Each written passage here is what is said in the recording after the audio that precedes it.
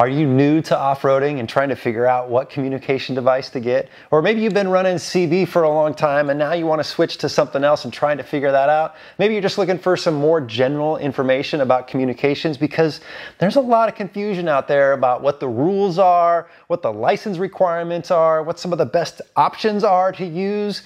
And I know I had a lot of those questions when I was first starting out. And now that I've been doing this for many years and I've got a little bit of experience and I've got my license, I wanted to take a minute and just share some practical information about communications to help you make a decision on what might be best for you. So that's what we're going to talk about today in this video. Stay tuned.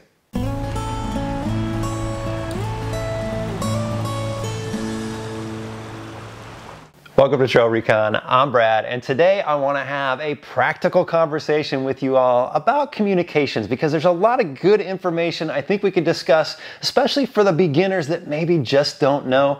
Now, we're going to talk a little bit about mobile versus handheld communications, talk about CB, FRS, GMRS, ham, and satellite communications.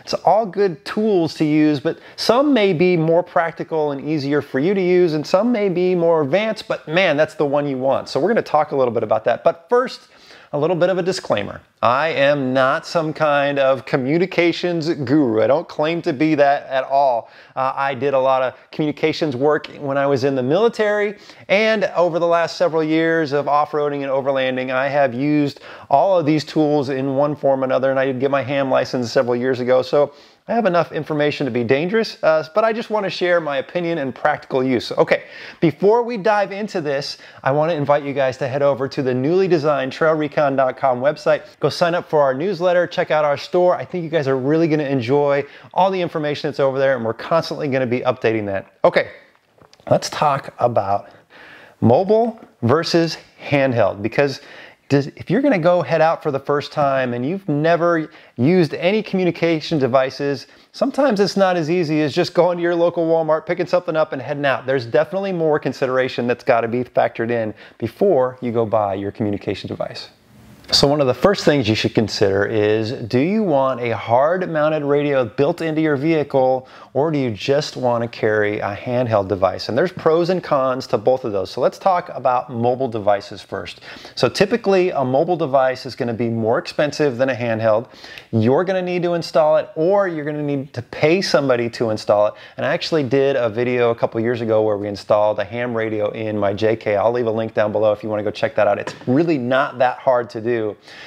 And the other great thing about a mobile device is you're always going to have power to it. You don't have to worry about a battery, and you're going to have an external antenna. So when you are transmitting, that signal is going to be much stronger. Whether you're transmitting or receiving, you're going to get much better communication than you would with a standard handheld. Now, handheld devices are great because they're a little more budget friendly. They're more compact. You can throw this in a cup holder, and you can just put this on your belt and walk around with it. Or if you're spotting, these are a great tool.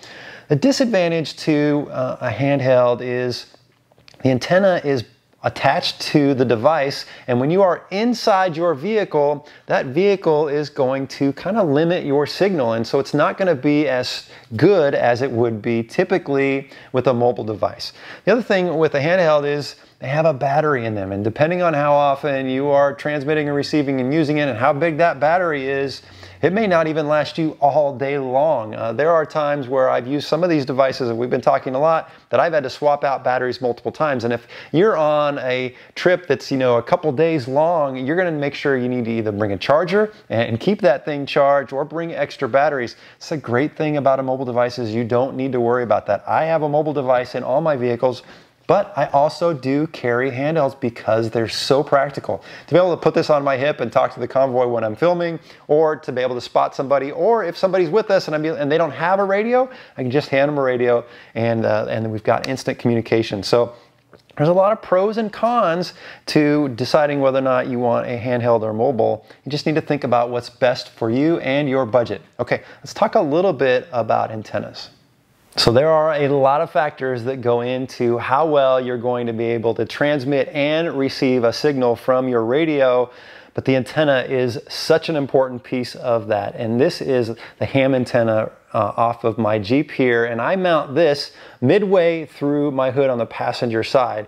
And it works really, really well for me, but that's not ideal. If you're gonna do a mobile install, you've got to figure out where you want to put your antenna on the outside of your vehicle. Ideally, you want that thing up high, right in the center of your roof, because it's not going to have any obstruction, but that's just not practical for me. I can't get in and out of the garage if it was there. I have to take it on and off all the time, so that doesn't work. There are some other devices like this little GMRS antenna, which is super compact, and this works well. I've used this antenna, but this is not going to transmit and receive as well as an antenna like this. Now, if you're going to run a CB antenna, I learned years ago that it's not just as easy as just installing it and calling it good. You're going to have to do a little bit of tuning using a little device like this, like an SWR meter. You're going to have to make some adjustments. And once you dial in that CB radio, you're going to get some great communications. Now, with a handheld radio, there are some handheld radios that you can swap out the antennas like we've done here. And you can see with this longer whip antenna, I'm going to be able to transmit and receive a little bit better than I will with this one. Now, with FRS radios, these are fixed, and so you're stuck. That's all you're going to get is that little tiny antenna. There's some other factors that go into how well you're going to transmit and receive that aren't just the antenna, but how much power is that radio putting out? So how strong is the signal you're going to send? And then what is the terrain like? You know, if you're in the wide open desert, being able to communicate over several miles with some of these devices might be very easy. But if you're in the tight, narrow canyons, there's been times where I haven't been able to talk 6 or 7 vehicles behind me just because we had so much obstruction. I did have a buddy here recently that was on his ham radio here in San Diego, and he was talking to somebody in Japan just because the conditions were perfect. The weather was perfect. Everything was dialed in. It almost sounded like he was sitting right next to him. So there's a lot of factors that go into how well you're going to transmit and receive, but choosing the right antenna and mounting that antenna in the right place is very important. All right, let's talk about CB radios. All right, CB radios, the Citizens Band radio. This radio has been popular for many, many years, especially in the 70s. If you grew up watching Smokey and the Bandit, you know, those guys were always talking on the radio over miles and miles. CB radios are very easily accessible. You can walk down to most of your local Walmarts and pick one of these up, turn it on, and start using it right away. No license required, which is really, really nice. A CB radio was the first radio I installed in my Jeep many years ago because my local Jeep club here required a CB radio for our events. And they've since switched to GMRS, and a lot of other organizations like the Jeep Jamboree and more are switching over to GMRS, and that's because, well, the technology with GMRS is just better than CB, and the FCC has kind of opened those regulations up to the public, which we'll talk about GMRS in a little bit. But CB still has a lot of practical use. Now, there are 40 channels on a CB radio. Channel 9 is typically for emergencies, and channel 19 is for highway use. And so I don't have a hard-mounted CB in my vehicle anymore, but I do still carry a handheld.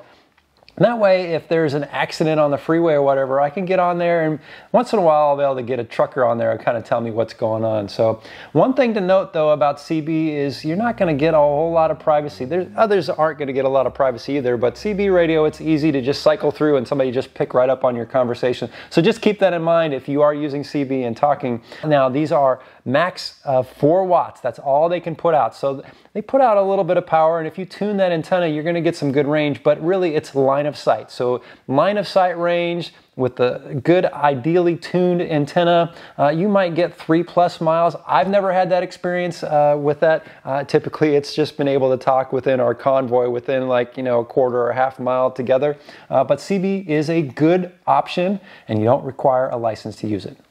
Now, the next radio that you can go down to your local store and pick up and start using right out of the box are FRS radios, or walkie-talkies. And these are a great little radio if you just need to talk on short range. These radios are typically pretty inexpensive, and there are 22 channels on here that you can use to communicate with, and it's really accessible for a lot of folks. You know, I've done some road trips where we've just used these FRS radios between my wife Regina and I. It works great as long as we aren't, you know, getting further and further apart. There have been times where I've been able to see her vehicle and she could just barely hear me. These only put out about a half watt, and they have that small antenna, so you're not going to get a lot of range out of there, but you don't need any license. Again, you can just start using them right out of the box. Now, GMRS, the General Mobile Radio Service, is really becoming more and more popular, and people are starting to kind of gravitate to it because it does get such good range with these, and you have a lot more options. So these only have 22 channels. I believe these radios have 40 channels, but some of those are privacy tone channels, which gets a little complicated. It just depends on the radio you're using. But the great thing about these radios and FRS radios, let me get the right one here, is they can talk to one another. So I'm on channel 4, and they can talk to one another, which the channels 1 through 22 are low power channels, and so you can communicate on those.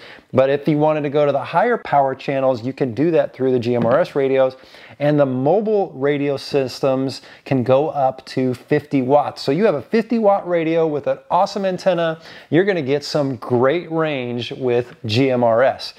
Now, it's not as easy as going down to your local store and picking it up and buying it. You do need to go on the FCC website and register. There's no exam. You don't have to take any tests. You just have to register and pay a $35 fee. Now, when I did it several years ago, it was a $70 fee. So they've reduced that fee, which means they're trying to make this a little more accessible to folks. I think GMRS is such a great option.